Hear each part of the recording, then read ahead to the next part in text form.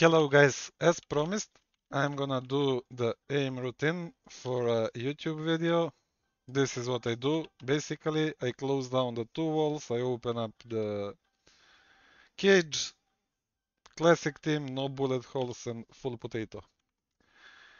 I go and I kill 300 bots this way. I try to be as precise as possible, but still keep the speed up. In this part of the routine, it doesn't really matter if I'm that precise or not, but I always go for precision instead of going full speed. In the end, what matters is who is going to hit the headshot and who is not going to hit it. But yes, you are going to watch me get 300 kills here.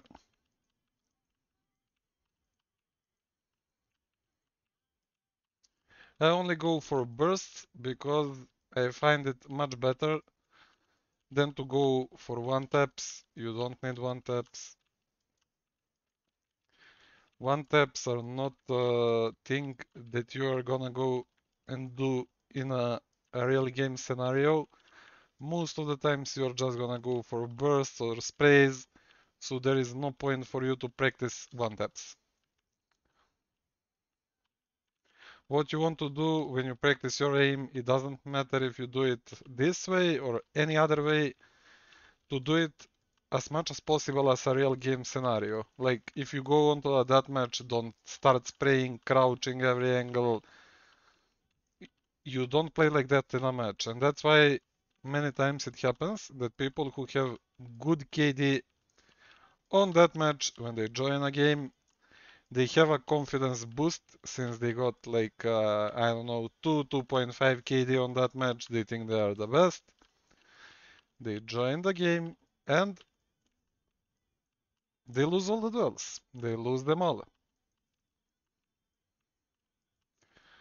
That's why I find it much more, how do you even say it? Like, pleasurable to play aim bots because you can focus mostly on your aim without getting shot from other people. Like, this is full-time grinding your aim. And this is what I do every morning when I wake up, 1 hour before I stream. Like, if I'm going to stream at 12, I'm gonna start this routine at 10:30. So I do it for half an hour and chill for 1 hour and then play Face It.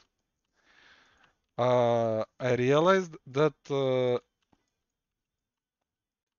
if I play instantly after I warm up, wherever I warm up, I'm going to play bad for the whole day. I'm gonna start bad on the first map. I'm gonna lose my confidence.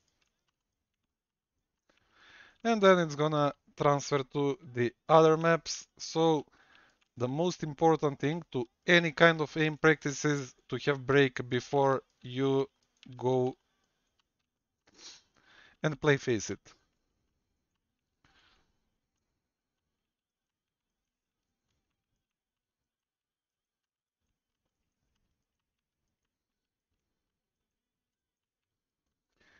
It doesn't matter, like 30 minutes should be enough. I like to keep it to 1 hour because it helps my hands fully relax, so I'm ready for a whole day grind. I don't feel tired by the end of the stream.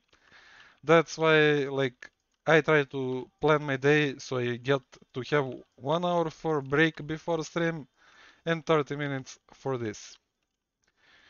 Again, I'm saying it doesn't matter when you wake up. You don't need to have perfect sleeping schedule in order to improve. You just need to have a routine. You need to have a routine and you can choose it however you want. You don't need this one, but people were asking how I'm doing it, so that's why I tried to record it.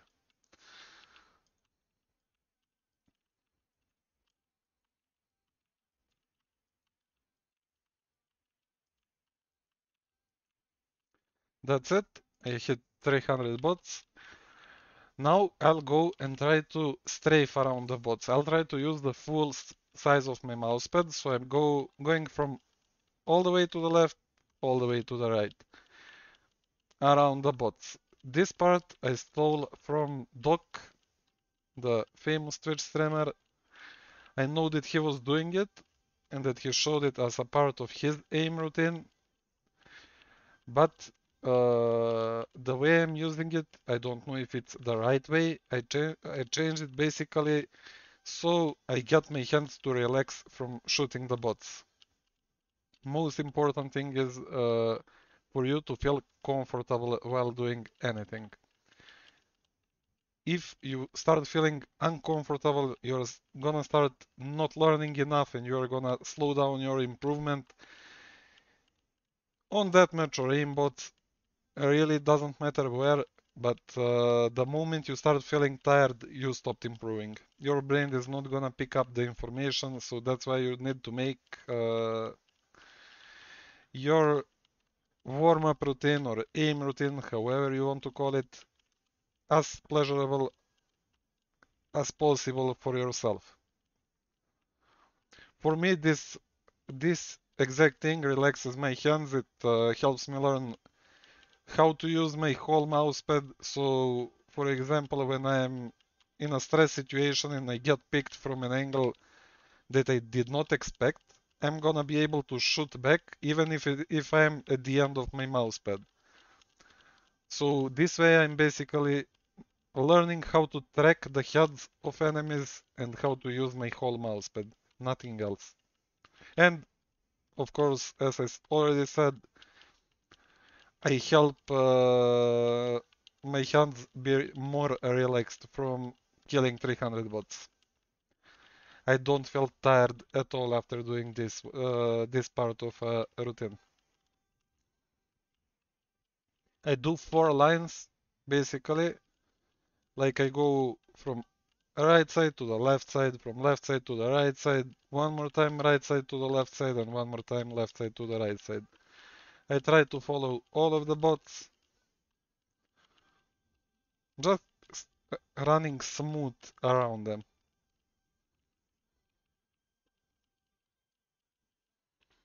Since for me it's much more important to be precise in CS than to be fast. You're not gonna play every game against people who are gonna first shot headshot you. So you strive towards consistency, and precision is consistent, speed is not. Speed depends on too many factors, and you cannot practice it uh, effectively enough. That's why I focus on precision, so I get the kills that I'm supposed to do, and if I'm feeling it that day, I'm not gonna be as slow as you think. So after I'm done with 4 lines of strafing around the bots, I turn off all of the bots except one, and then I shoot 150 kills. The way I do it is I always reset to the middle of screen and then I try to flick. Flicks do not need to be as fast as you see many people do it. Again, the goal of this aim routine is to make you more precise, not to make you a spinning machine.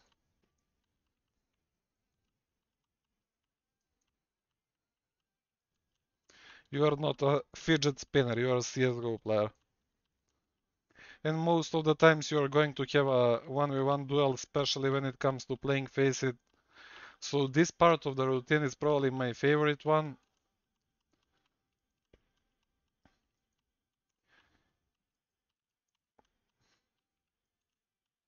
This will also help you with being able to track the heads of the enemies that run out from the angle that you are holding. Like you will be smooth enough to follow the head and get the kill.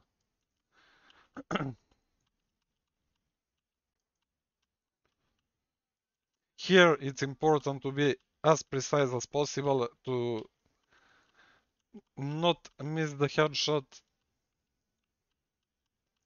If you start missing too much, you should refocus and lower your speed even more because over time you're gonna become faster and faster. With precision, speed will come eventually. In 1 month, in 2 months, in 3 months, for everyone it's different. The only important thing is to try to be as consistent as possible, and that means that there is no changing your settings, no changing of a crosshair, no changing of a sensitivity. You simply pick something that you enjoy and you try to work on it. You are not losing your duels because of the settings. You are not going to be a simple level player if you copy his settings. You can just go and check out the settings of professional players and you can see that most of them are playing on different settings. You, you can barely find the pros with the same sensitivity, same resolution, same crosshair. Like all of them have something that fits only them and they keep trying to improve on their own settings. That's why you should, if you feel, for example, like me, I changed to Full HD because I felt it better than 4:3 stretched.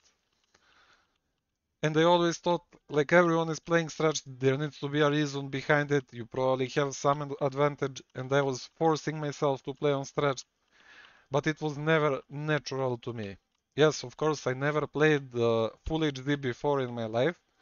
Then when I start, then like before I started 7 months ago, but I played black bars, and black bars was always better for me than stretched. I just forced myself to try and play stretched, but I never got like comfortable and confident enough as I did on Full HD. I just chose my settings and stopped changing them. That's what happened. Like that's the main thing that helped me go from 0.708 kill per round player to consistently being 0.9 and 1 kill per round. I'm doing this same routine for, let's say, past year. I was changing up things like trying to play that match, trying to play pistol that match to not get bored. Because if you do same routine over and over again, you are going to get bored at one point. And what you want in CS is to have fun, because if you have fun, your brain is more focused on improving and learning new things. So try to keep it simple and have fun. I'm approaching the end of 150 kills.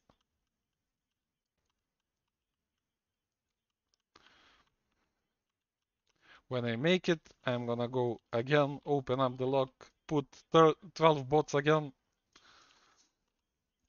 and go around them once more.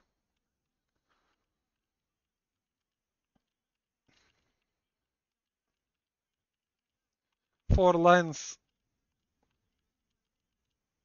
as smooth as possible. Make your hand fully relaxed. Don't squeeze your mouse. You don't want to end up with a carpal tunnel syndrome. You shouldn't feel any pain while doing this. If you feel any pain while you're doing this, you're holding your mouse in a bad way, so you should try to change it and make yourself as comfortable as possible. Like, if you feel comfortable, you're gonna be much more consistent in the game. That's why I always say to people, it doesn't matter what sensitivity you play, just choose one that you feel comfortable with, that you are able to clear angles with, that you are able to hold angles with.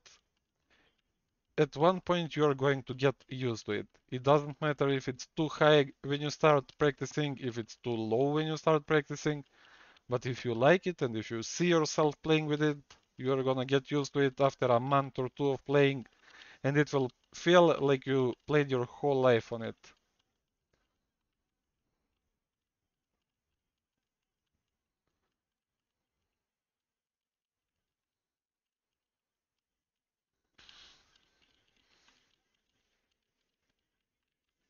Move around bots, follow the head as much as possible. It doesn't really matter even if you lose it at some point, because over time you're gonna get a better feeling of your sensitivity and your crosshair is not going to run away from the head basically. Okay, I'm done soon with this.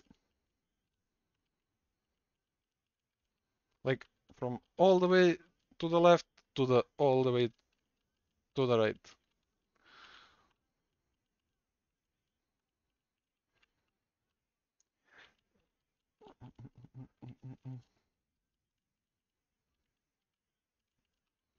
This is the last line that I'm doing. Only one more bot and I'm done. And I go back to the main lock, I open it up. I put only two bots and this is where I practice spray transfer because my spray in the game is not the best. I'm trying to focus on just getting 2 kills and the way I did it is like I moved the crosshair down to the knees of the player model and I just move it to the left and right. Like my goal is to get 2 kills from a spray, not more than that. Of course, there are many maps like Recoil Master and Code that you can practice your aim on, but honestly, I'm too lazy to do it, and I have an opinion that if you don't kill an enemy in the first 10 kills, where you only pull down with your AK, you don't even deserve the kill. So it doesn't really matter for me where it goes from 20, like from 10th to the 30th bullet.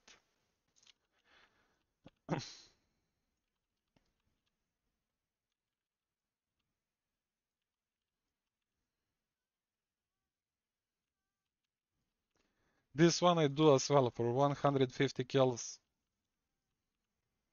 It's again like try to make your hand comfortable. Don't grip your like don't squeeze your mouse. If you squeeze your mouse, your aim is gonna be more inconsistent. Like when you try to press the mouse clicks, you are gonna like move your hand from the enemy. For example, here, if you press it too high, it will flick a bit to the left. Make yourself comfortable, nothing else.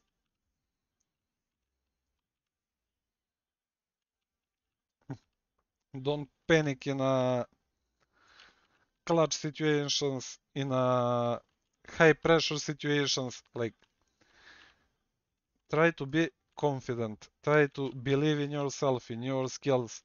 If you practice every day, at one point you are going to improve, and that's just science.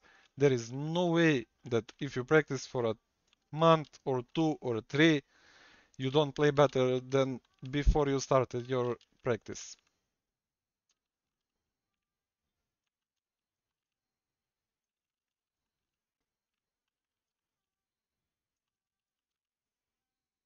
Soon it's done.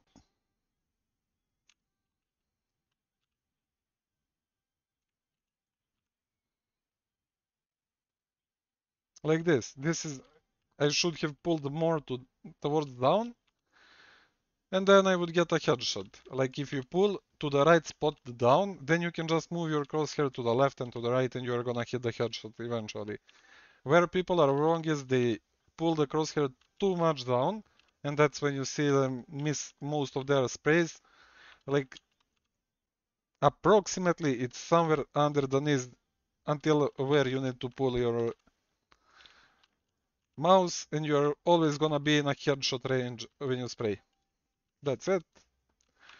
As I said, 150 kills with spray. I enable again the main lock, put the 12 bots, and I spin around them once more. 4 lines.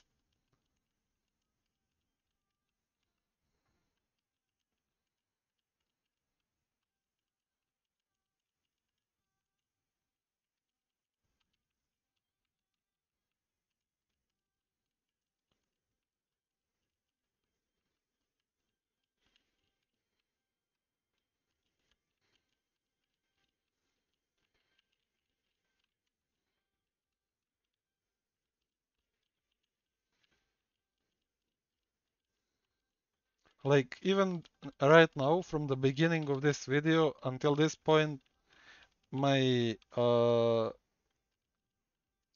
tracking became much better than it was when I started it. This is probably the best way for you to practice tracking in the game. Maybe there are some other maps that you can try to do it with, like Wipetrack Aim Trainer or something like that. But for me, it's how do you say it? Too much work, and you don't get that much from it. I try to make my aim routine as lazy as possible, but still be able to improve myself.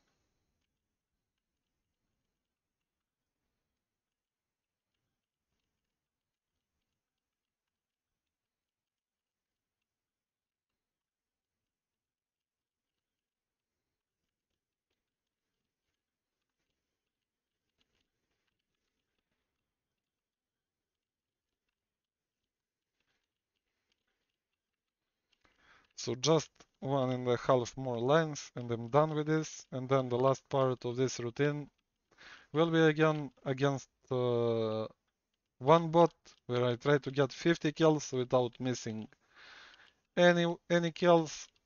Usually when I do it for myself, if I fail 1 or 2 kills, I will give myself 50 more kills and try to be even more precise, but I would do it much slower. I'm reducing the speed of me trying to kill the bots until I'm perfectly precise. And you have to understand, again, this is all game on Source Engine. Sometimes it's not even your fault. It just doesn't want to register as a hit, so you cannot always blame it on yourself. But try to be as consistent as possible, as precise as possible. The speed will come in time, and you are going to improve eventually. Okay, this is the last bot. Now I'll go back, open the main log, get the 50 kills, and that will be the end of the routine.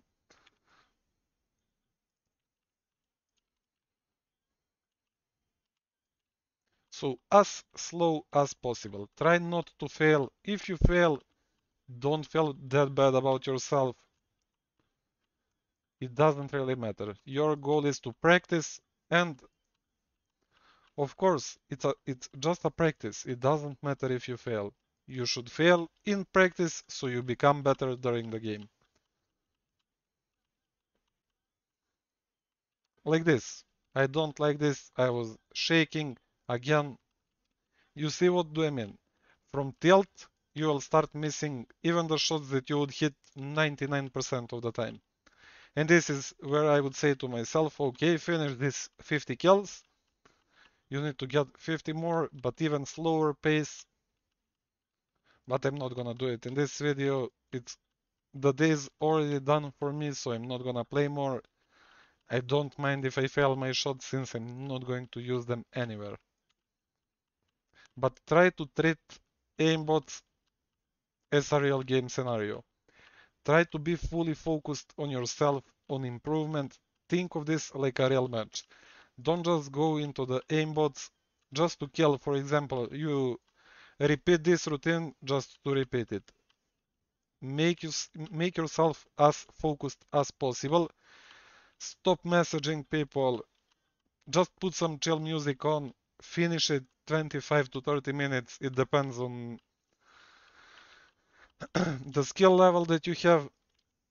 And believe me, in 2 to 3 months, you're gonna hit your peak performance and you're gonna play better than ever. But that's it for today's video. I love you all, guys.